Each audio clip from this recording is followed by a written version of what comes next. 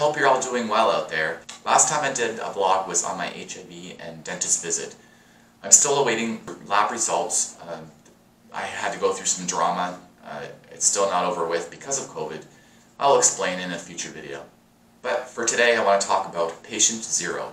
Gayton Douglas was a handsome Air Canada flight attendant who was sadly passed away at the young age of 31 on March 30th, 1984, due to complications of AIDS.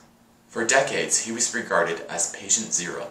The man, the villain, was responsible for starting the AIDS epidemic in North America. But this proves to be false. There is no reason to blame this virus on just one single person. Research has later proven that HIV was there far before he entered the country. The same month of his death, a study came out from the American Journal of Medicine, traced many early HIV infections to him.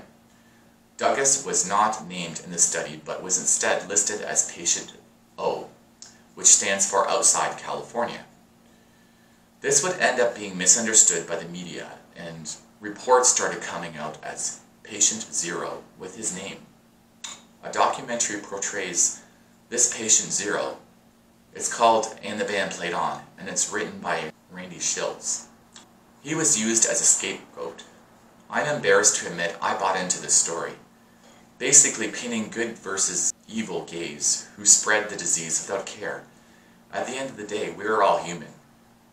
At this time, 600 men were dead or dying. The news of a gay plague was greeted with laughter.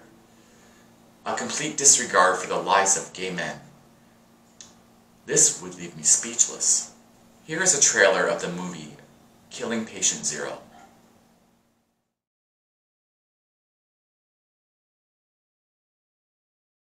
The 70s were just fabulous. You know, not only was all the sex. All through the 70s, sex was kind of the gay man's obligation. We thought that sex was good for you, like kale. I got very clearly, I think, that Gayton liked having encounters that were no responsibility. Gayton actually told me that. He had a project of having sex with a different man every night. You know, it's very easy to fall into the hedonistic side because it's intoxicating, but there was a price to pay, I think, for that.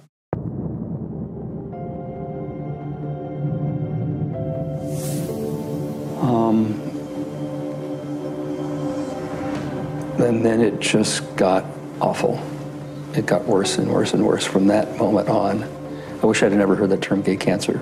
I was totally paranoid and scared shitless. I was in a state of perpetual paranoia, and so was everybody. Everybody thought, oh my God, I've got it. AIDS didn't just happen, it was allowed to happen. Essentially, Gayton in Vancouver was the personage, the face of AIDS.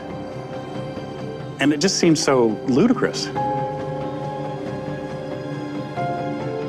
And really that idea of patient 0 as a figure, as a popular term, comes from And the Band Played On. And I told him, no, don't do this. This is not a good idea. You shouldn't name patient 0. And I use everybody's name. He's not singled out at all. I think I put the disease on much more of a human scale. Really? This is all one person's fault? It felt like scapegoating to me. I thought like, oh, who's this poor guy that they're trying to blame this all on? Patient 0. Patient 0. Patient 0. Patient 0. Patient 0. Patient 0.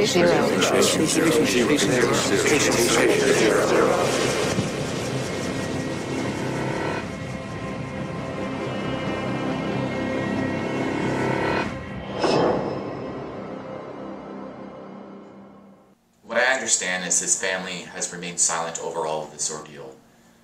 I sincerely hope that this documentary, through this still shocking example of the AIDS crisis, will remind people of the brutal cost of prejudice. So that's about all I got for today. When I come back, I'm definitely, hopefully, will have all my results, and I want to talk about those. Stay safe out there, everyone. Take care. Michael K. Please remember to like and subscribe to support my channel. Take care, everyone.